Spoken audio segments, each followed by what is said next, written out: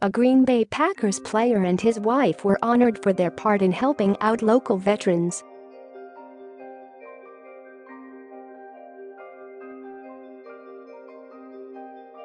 Packers outside linebacker Kyler Fackrell and his wife Elizabeth were recognized by the Disabled American Veterans Department of Wisconsin during a ceremony Monday.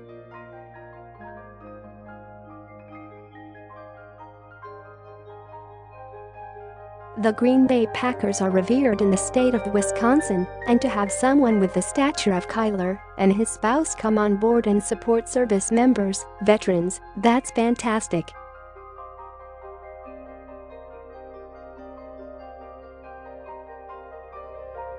It really boosts spirits, and it's good to know that folks are out there like that, said Mike Hert, Department Commander of DAV of Wisconsin.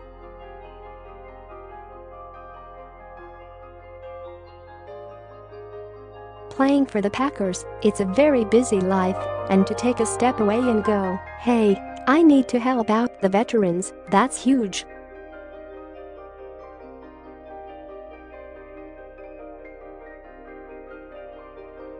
For the past 3 years, the Fackrells have donated Thanksgiving dinners to veterans and their families, worked with the Green Bay Gamblers for Military Appreciation Night, given prizes for veteran picnics and Christmas parodies and autographed Packers merchandise.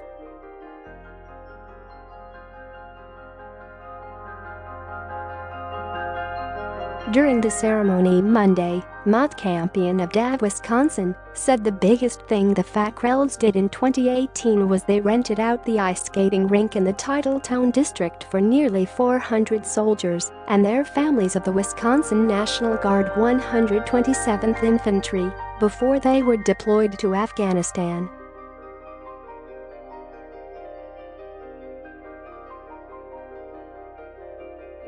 You gave people memories that most don't get, and to us as veterans, watching the deployment just tugged at the heartstrings, and we can't thank you guys enough for that, Kampien said.